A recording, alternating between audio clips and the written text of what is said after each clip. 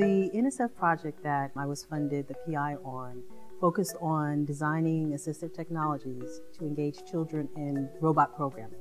We started interacting with children with disabilities and found out that there was very little accessible technology available to allow kids to program.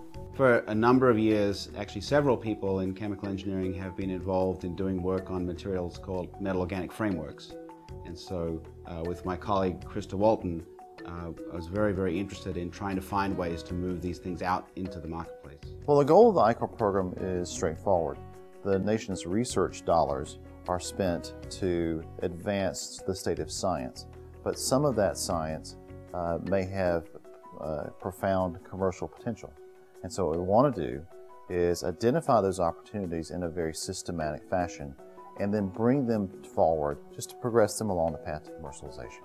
What came out of the funded project was a device called Tab Access that touched and enabled kids to interact with tablet computers that might have had limitations in their fine motor skills. The concept is you get out there, you test your ideas with real customers as quickly as you possibly can, and the sort of catchphrase is, your ideas never survive first contact with customers. And at the beginning, we really didn't know if this was commercializable or not, or what the pain was, what was the value proposition.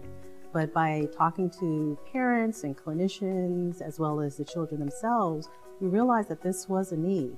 This is a technique that's coming out of the Valley and was developed for web applications and mobile applications. And the question was, could we really apply the same sorts of techniques to science, to things that are not computer science, to things that are not bits?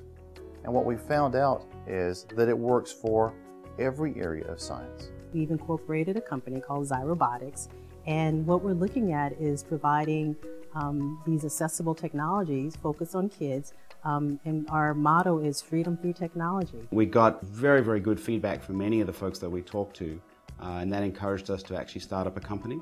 And so a few months after the iCorps experience, we've started up a company, and that is now moving along. We have some initial projects that are working there. It's still in what I would call the bootstrap phase, but I think we're excited to see where it will grow in the future.